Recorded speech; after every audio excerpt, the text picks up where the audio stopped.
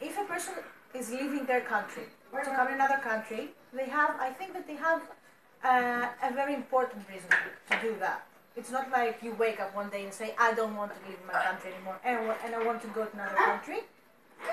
And refugees, they have some certain reason that they leave their country. They have to leave their country. They don't have another choice. So I would not think that they're invading my country, they're causing problems. Okay, I think that they have a reason to come here. And we as Europeans have an obligation to help them. Yes, but there is many people that they don't like the refugee. Mm-hmm. Yeah, what do you think about them? I think that we are all people. Yeah. And we have rights.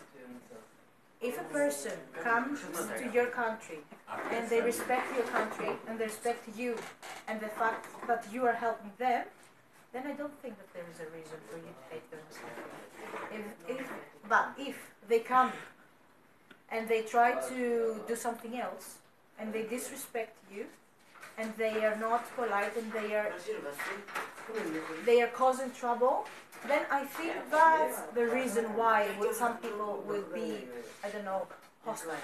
But I don't think that this is a logical explanation. I don't think that this is how can I say it? I don't think that this is a good reason. Most of the people are afraid that something bad is going to happen. That's why they feel like they are hostile towards the refugees. Not because they truly think that they are threats, but they feel that maybe something will happen. Okay.